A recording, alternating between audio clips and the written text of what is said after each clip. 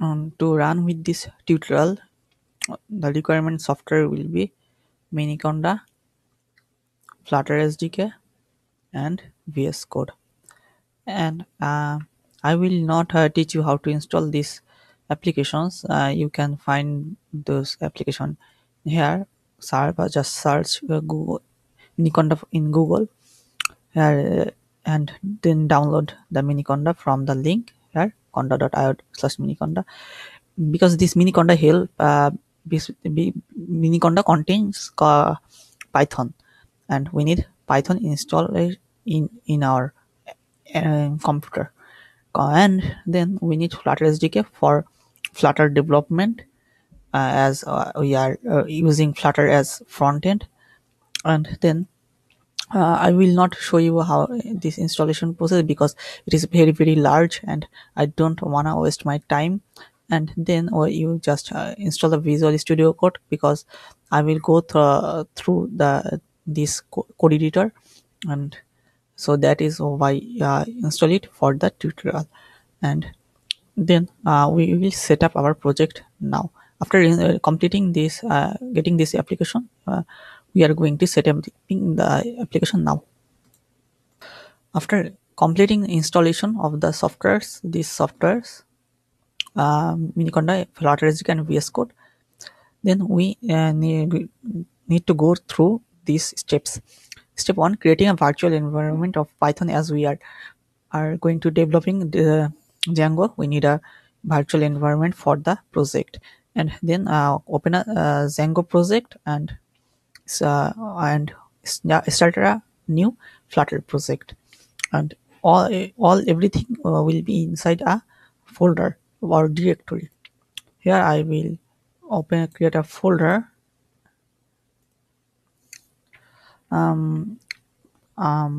our project, and I will move to the folder, and here I will create the Flutter virtual environment. To create virtual environment, I will go to the terminal and as and cd to the directory. As we have installed conda, Miniconda, we have conda, and we have Python 3 inside our inside PC global, in the global environment. And we need to install the Python virtual environment installation. Just search how to install Python virtual environment, and then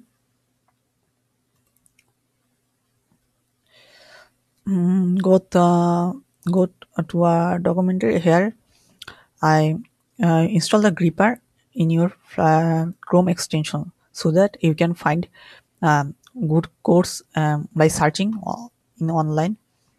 Here I will get Python. Here we get this command pip install virtual env. We will install the virtual env inside our computer, and then I have installed our virtual environment, and then as virtual env, then I make a folder. Then this is our project, and inside this folder I will create our virtual environment. So this is the command of creating virtual environment: Python m venv in venv, then the name of the virtual environment. Name of the virtual environment is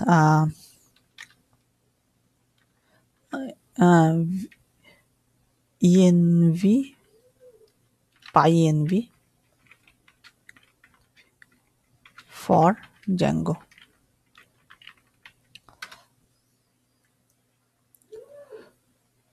And it will create a virtual environment in this G directory.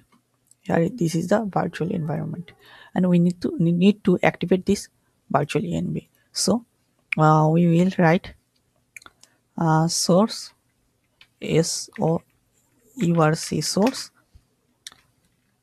This is the root path. This means our root path, and then we'll say the folder name our project, because our project folder is inside the root path, inside the root path our project. And then we will move to inside our project there is this virtual environment. I will write the name of my virtual environment, venv pi oh, sorry pi n pi env for django slash bin slash activate. Here I have activate our pyenv for Django, and then we will need to start our Django project. To start our Django project, we will use before starting our Django project, we need to install Django in this virtual environment. To install Django in this virtual environment, I will search for the command of Django.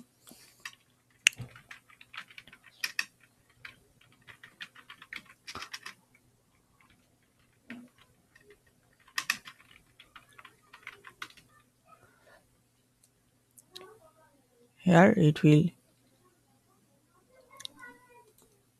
Here Gripper is suggesting this line of code.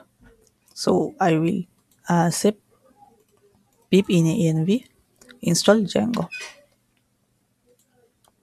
Here I have installed Django here, and then what we need to then we will start our project. Inside our project, I will create another file, and the name of our project. The name of our project is e-commerce book app.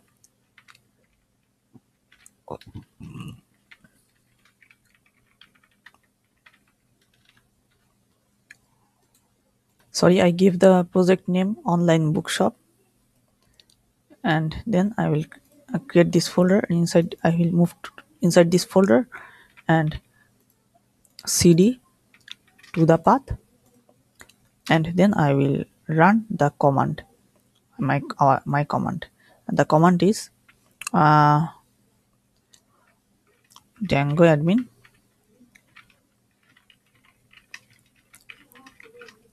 start project, and the project name is I think this, and project name is her but the project name is online bookshop, but I will not give it this name. I will give the project here. I will create a setting here. Inside this settings folder,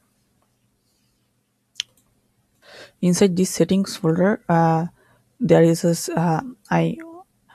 we need to configure our everything of our project. So I I name this uh, folder settings, and I use dot here so that it create in the path this directory, and then I will open the project in my VS Code. After opening the file, it is asking for trust, and I trust it. And then what we need to do, we need to say the VS Code that before that we need some extension, Python extension. Here in this extension section, we will install many Python's extensions. Here I installed some extensions for Python, and they are pylens, Python and Python environment manager, Python extension pack 7 extension pack, Python for VS Code, and um, because those extensions are helpful, and I also install Flutter, uh, some Flutter extensions and Dart extensions, and I also install some Django extensions and some extensions for picking up color and bracket pair colorize. To these extensions will be helpful for us for this project. It is optional, but you will get help from the extensions.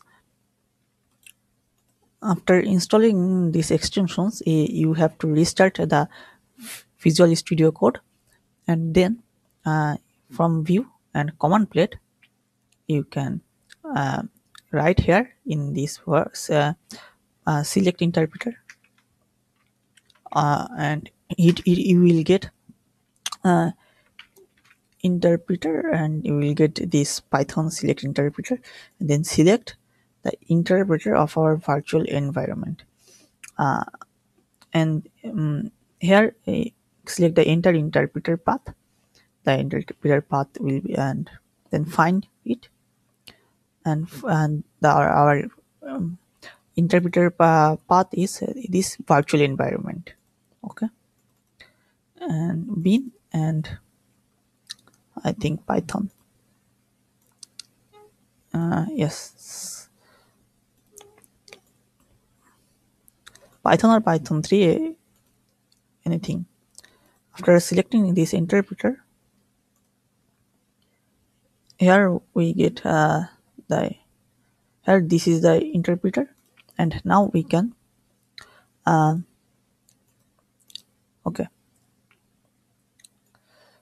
now we can go through our project. Here you can see the the virtual environment automatic activated because we select the Python interpreter from the command plate. Now we can simply run our any Django command from this terminal, and we will run Python. We will not run django-admin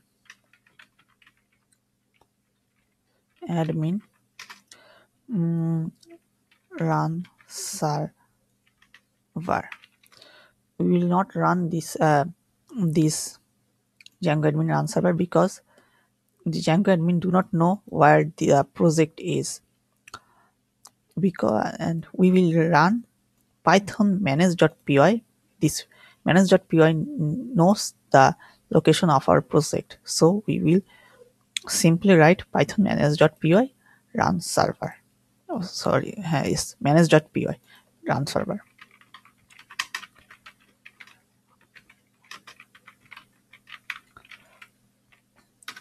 and it will run the server for us. Here you can move to the open this directory, and it start our Django project. And now the third step is we will create another and a Flutter project inside this our project folder. And so here in Visual Studio Code, press Ctrl C to cancel the server, and in here Visual Studio Code, open new window, and then from view command plate, as we install Flutter extension, we will get Flutter command from here. We will use new project Flutter new project. Here select the Flutter new project, and it will ask what are you need to do if is your new project is application or module or package or plugin or skeleton. Our application is um, our application is yes, we are creating a project application, and then we from the root directory we will move to our the folder, our project folder, and we will create the Flutter project in this directory. We need everything in this selected directory so that we can manage our project from here. And then the name of our project is online shop.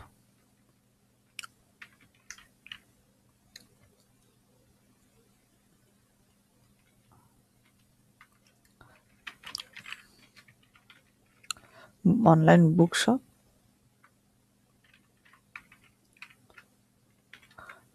app.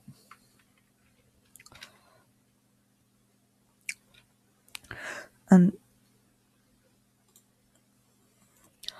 I will debug everything in Linux, and my Flutter SDK has this Linux enabled enabled to enable Linux in your PC.